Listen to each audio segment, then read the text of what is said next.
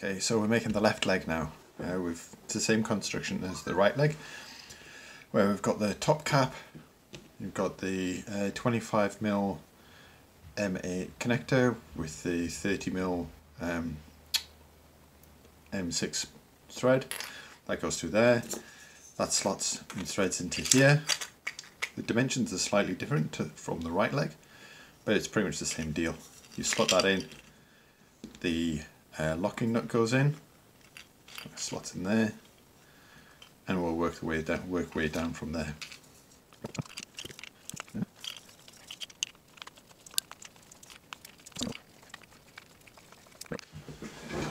Small interlude, here's some caps. These are slightly different caps from the other ones where they've got a slight rounding on them, but it's the same process where the shield, on this case, the shield goes on the front, so the shield attaches to the calf, and the open side attaches to the top. So because of that, the connector bolt goes in on the left hand side.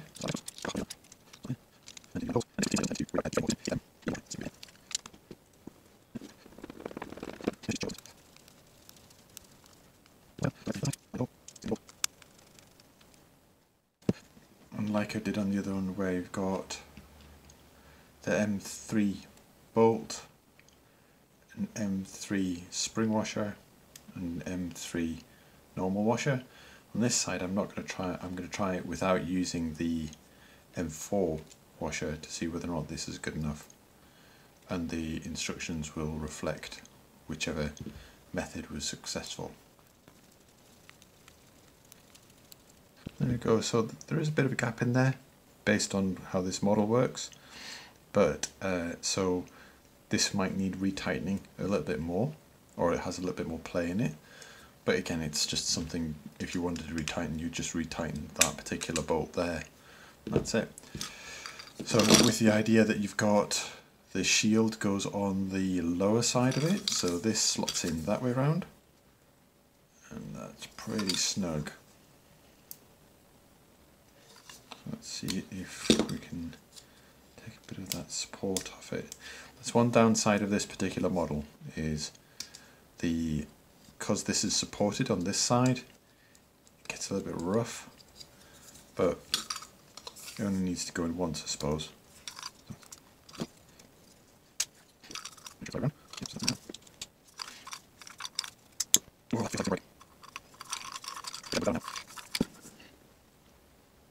Yeah, that's going to break if I take it any further. It probably means it will break when I take it apart.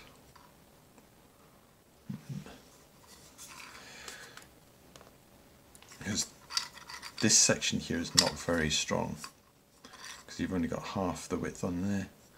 So any sort of additional pressure you put on here, and this bit here just tears along the print seam.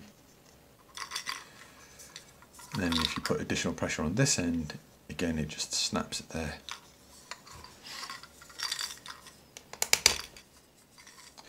The annoying thing is that potentially if it doesn't work, then you've broken both parts. Let's see if the bottom part is worth fighting with as well.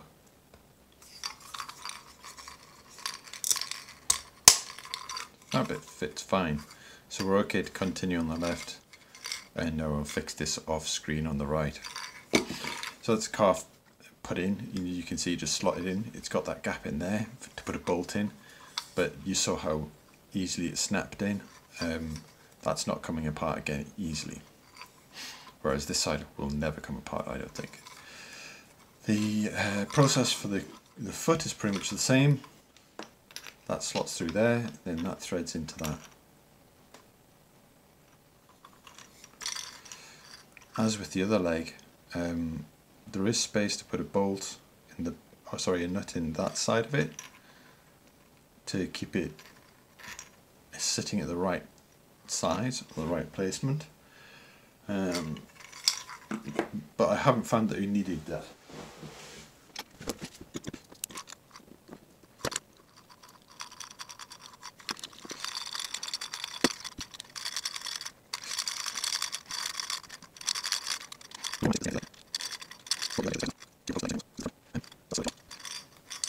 because of the way that this part's printed, this is quite weak, so be careful when you're screwing it together, is that you don't put too much pressure on this bit, is sort of twisting it when you're holding it.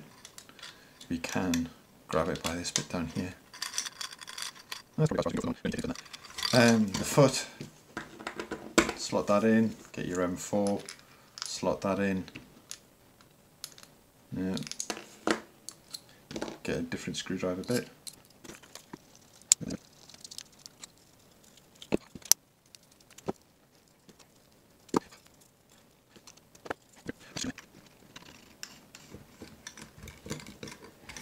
Okay, well that's mostly done once I fix that bit. If not, then you'll probably see these same parts printed slightly differently. Whatever comes of the parts will be remeasured, and the uploaded models will be the ones that will have the appropriate tolerances on. Interestingly, the prototype model of this was built using matte PLA, and this metallic PLA has got completely different clearances. It seems like the matte was a lot more accurate in its final dimensions, but a little bit messier on the surface, whereas the smooth, or this PLA, is less dimensionally accurate. But strangely, the supports were a lot more accurate and a lot easier to detach. So let's see if we can get this fixed off camera. So this is the right hand arm. You've got the forearm, the hand, the fingers, a little bit of a decorative piece that sits in there, a decorative piece that sits in the hand, and the familiar elbow / knee joint, and this set of parts which are the upper arm, the bicep. This is the hardware we're needing. The main difference on the hardware is we've put two of these little nuts already on, and that's where the shoulder will sit in here, and this will sit into the main torso. So these are already predetermined as to how long I want these to be. This is an M50 bolt, sorry, not an M50 bolt, an M5, but it's 50mm long. I've left a bit of length on there so we can mount some additional hardware onto it, or additional parts onto it at a later date, for changing into different models and such like. But this could be shortened to 40, or if you buy a pack of M5 40 bolts, then this will be fine as well.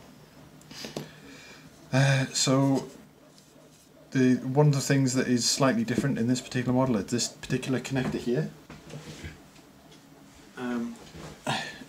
And it's like a rotary version, but it's using the clips that is found in the ARC enclosure for the P1P, the bamboo P1P. And this snaps into here, and then that pushes into there. We do have some gluing parts to do here. The fingers are glued in, the decorative pieces are glued in, so we'll do that first, and then we'll work on the elbow, which is a bit that you've seen multiple times already. So, there. Here. So on the prototype I have this. And the two fingers, the larger of the fingers goes on the bottom side, and the smaller of the fingers on the top side, so we'll do that next.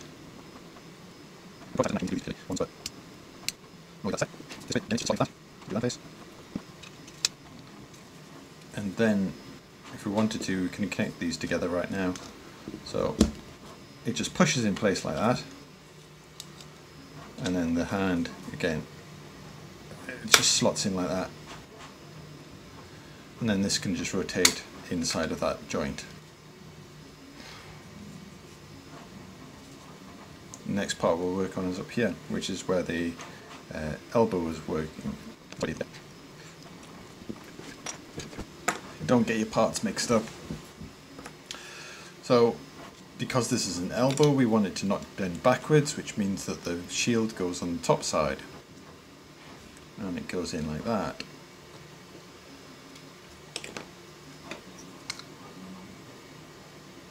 That's pretty tight, and that will get stuck like the leg did.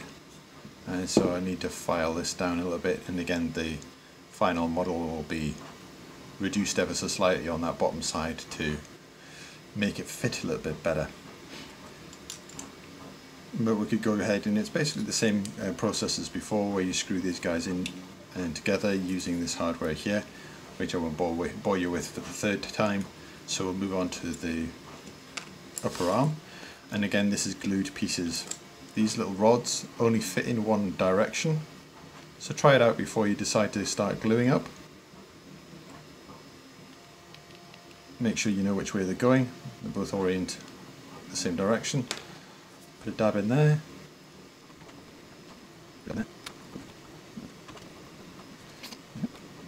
And the other side is the same, so this is your shoulder going in,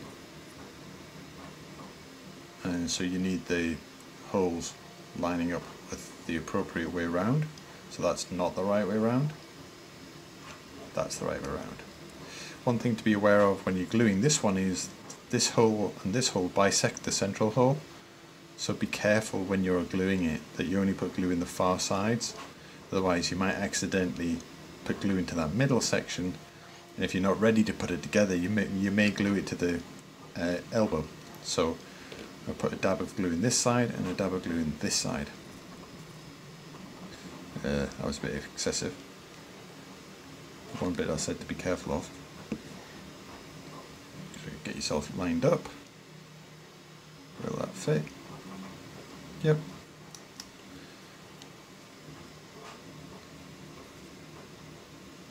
That's it. I would see the glue is squeezed out into the middle there. It's gone all over the place because I put my else too much on. So we'll fix this bit and then we'll see it being pulled together in a second. So this is the left arm. Most of the main assembly is all together, so the elbow's together, making sure that the shield is on the top side, and the shoulder's all together with the locking nuts and the capping on it. These have been glued in. Likewise, these parts have been glued in and the arc clip is in, so you really are just snapping that together, slotting that in. One thing to note is if you do it the wrong way around, this bottom bit will crack here because it'll hit this wall here. And slot that in. And this one's a little bit loose, so we'll probably put an M4 in the back of that.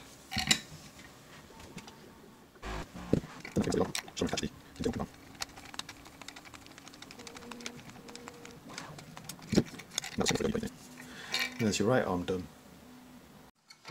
Quite easily just pop the arm parts on. It's very similar process for all of them, deliberately so, but you just put those in, tighten it up, and then you can see the arm is going to stay where it's put.